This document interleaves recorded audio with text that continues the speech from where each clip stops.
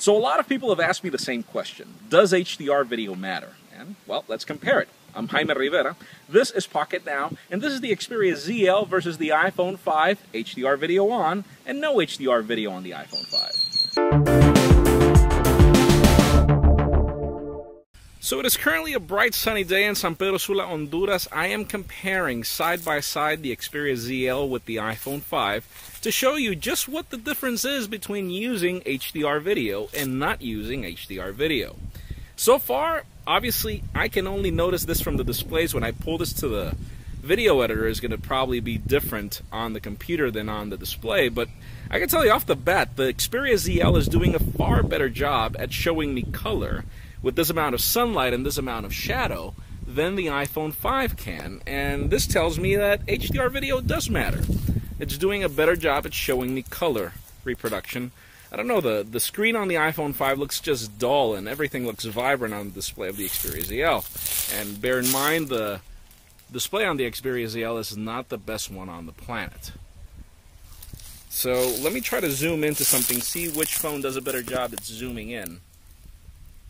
It took a little while for the Xperia ZL, the iPhone 5 did it faster, but I don't know about you guys. I noticed that the Xperia is doing a far better job at showing me color. Everything looks greener on this display than on the iPhone, even though I do consider the display on the iPhone to be superior than the one on the Xperia. And let's try to walk, see how video stabilization is handled.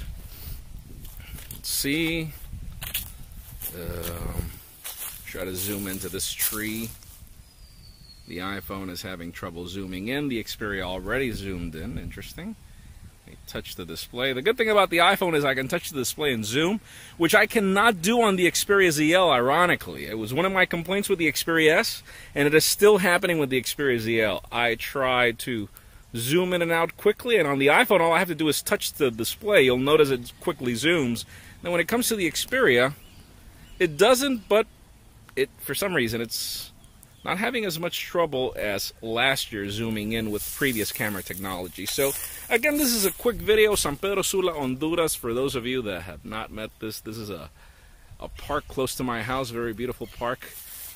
And again, I feel that HDR video does matter. It's doing a better job on the Xperia.